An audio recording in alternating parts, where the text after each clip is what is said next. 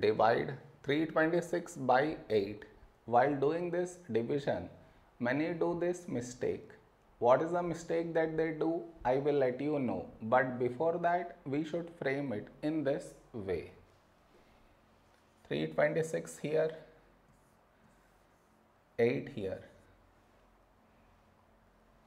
This is your step 1. Next, here we have 3 and here 8. 3 is smaller than 8. So take two numbers 32.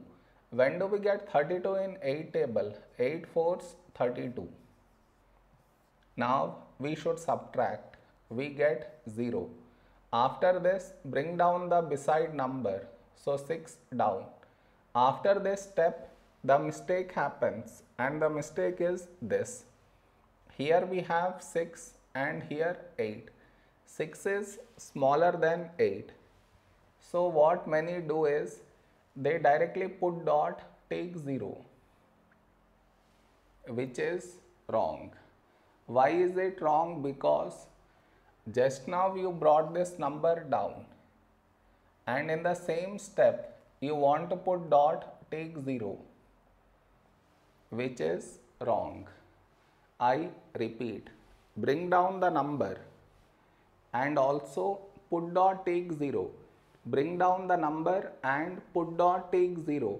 Both at the same step you should not do. Instead of that, what we should think of doing is, which number should we take here? If I take 1, we will get 8. But 8 is larger than 6. So what we do is, we take 0. So 8 into 0, 0. Now we subtract, we get 6. Over here, we did not bring any number down, and 6 is smaller than 8. So now we can put dot and take 0. So 60. A number close to 60 in 8 table is 8 sevens 56. Now we subtract, we get 4. 4 smaller than 8, and we already have the decimal, so directly take 0. 40. When do we get 40 in 8 table? 8 fives 40. Now we subtract, we get 0. Did you understand where does the mistake happens? You should not do that mistake.